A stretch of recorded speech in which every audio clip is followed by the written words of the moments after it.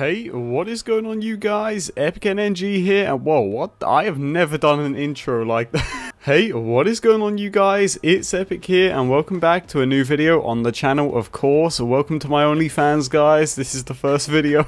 So basically, in a nutshell, before this video begins, I have a few things to say. Don't worry, this isn't going to be a waste of your time.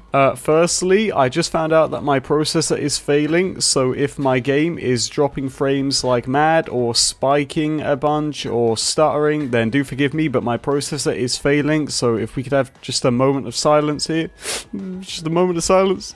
Second of all, we are coming up on 10,000 subscribers, and to celebrate, I'm going to be doing another Borderlands 3 giveaway. The last one I did was quite a long time ago, but I wanted to do another one, and since I just hopped over to PC, this is going to be for Steam. I am only going to be picking winners from this video using a random comment picker, so if you want to win, let me know why in the comment section down below, but this is only for Steam. Honestly, since my processor is failing, I honestly have no idea when I'm going to draw the winner. I will let you guys know, of course, but I can't give you a date right now because everything's a little bit crazy. And apart from that, I also want to say that this build is not a brand new build. This is a redux of my Grim Reaper Zane build that I recently posted. So before I keep rambling on about this build, the tree is on screen. You know the deal, you can copy that straight into your game, or you can go to the description if you're on PC to download the save indirectly. Now, Epic, why are you redoing the Grim Reaper build? Well, you remember in the video I told you guys that the build can be made better, and I said that I didn't want to make it better because I just didn't think it needed to be, but you know me, I'm a perfectionist, so I'm making it better.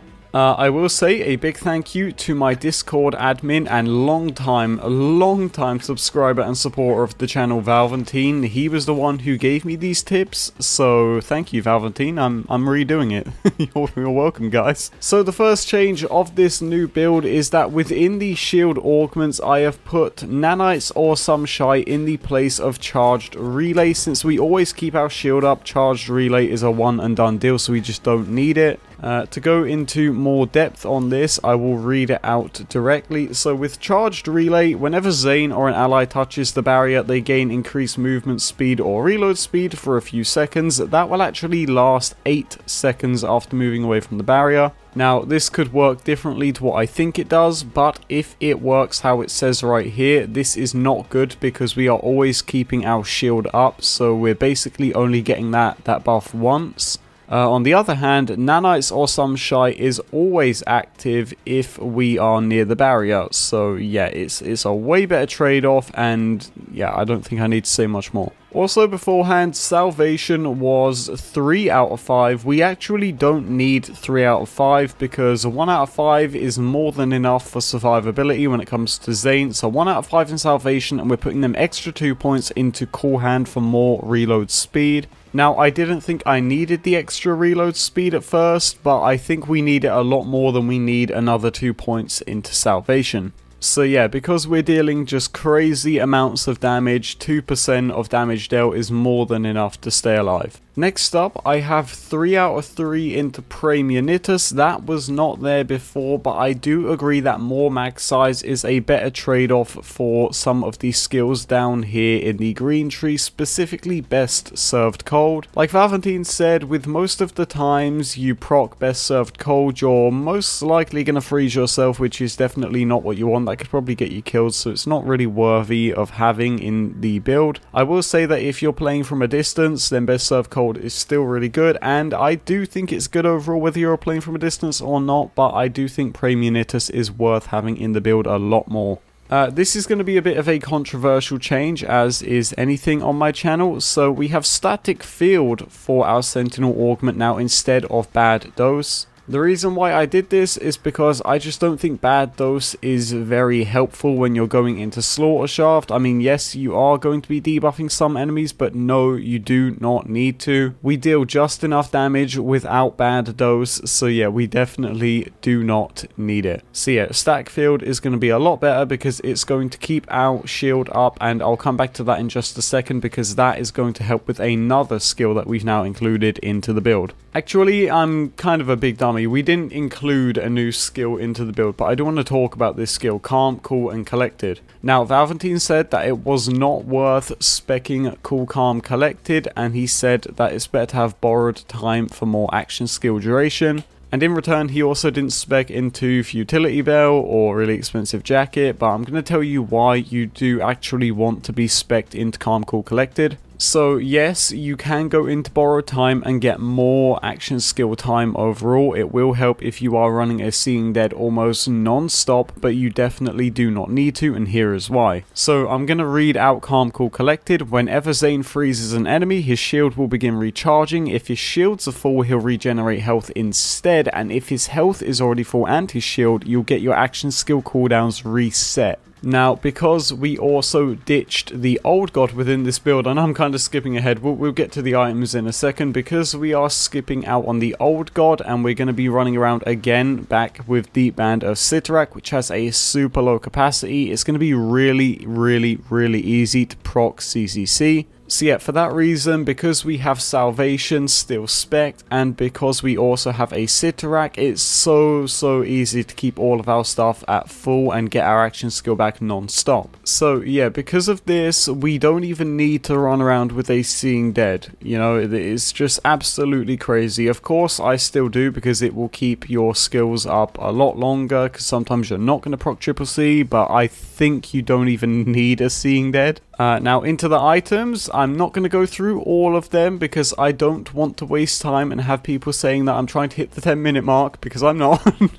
So things that we've now added into the build is the Unseen Threat with Sentinel Cryo damage. Very important. You're not going to hit 15 million damage like you saw in the intro if you don't have Sentinel Cryo. The reason why is because we get more movement speed damage with the Anti-Freeze and more cryo damage with the Snowdrift Victory Rush. And what ties into all of this stuff as well is the Version Ohm. This is going to allow your first shot to deal amped damage. Now, you can run a one-shotter shield. I just didn't include it in the build because I think they are way too rare to find, and I don't like RNG. I don't even know why I'm playing Borderlands. So I have the Version Ohm because not only does it have really high capacity for going into fights, it's also really great for getting them amped shots. Now, I know you're probably saying, Epic, you really want a low capacity on an amped shield, and I fully understand that. I'm just a big fan of big shields. It's a personal thing, don't get mad. But yeah, if you're not making the same bad life choices as me, you probably want a low capacity amp shield. I'm also taking the Maggie out of the build, so that's a new change as well. So the Maggie can go on out of here. We're not using the Maggie anymore, and I don't know why there's a Thunderbolt Fist. Don't worry about that. Like I said, we've added back in the Band of Sitarak. This is in here because that weapon damage, while depleted, again, will just maximize our damage output.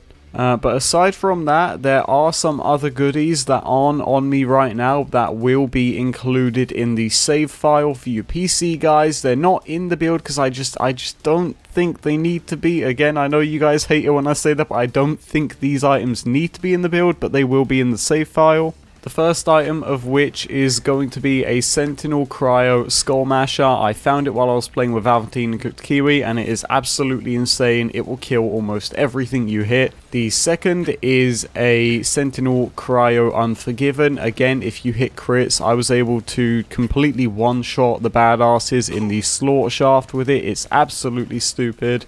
Oh, and one thing I forgot to say as well is that we did drop the Pearl of Ineffable Knowledge out of the build. I don't think it's needed. Again, you guys hate when I say that, but I don't think the Pearl is needed inside of the build. Now, I know that the Pearl is very good. I'm not calling it a bad relic. You don't have to get angry at me in the comments section. That's not what I'm saying. I do think the Pearl is very good, but I don't think this build needs it. I think you benefit a lot more from the Victory Rush than you would the Pearl. But aside from that, that basically does it for this build. Now, I do quickly, before we end the video here, just want to explain the name. You guys are probably wondering why I didn't call it the Grim Reaper 2, which is what I wanted to call it. And you're probably thinking, Epic, why did you call it Ebae Zane? So I want to take a few seconds to just talk about this at the end of the video here. So there are people going around on eBay selling Borderlands creators builds on eBay. I personally haven't been hit by it yet because my builds are trash, but everybody else has. But regardless, this is not cool and it's just not a nice thing to do at all. You're stealing from people who are posting this build for free, and then it just blows my mind how they're making money off of this. So yeah, again, if you are here because you've seen this build listed on eBay, or if you've seen anybody else's build listed on eBay, please report them posts. And remember, you can get any of these builds for free. You don't need to pay for them. And finally, on that note, that is going to do it for this video. Thank you guys, of course, for your support as always. Thank you for watching my videos and telling me that I'm a bad YouTuber. And with that being said, have a nice day.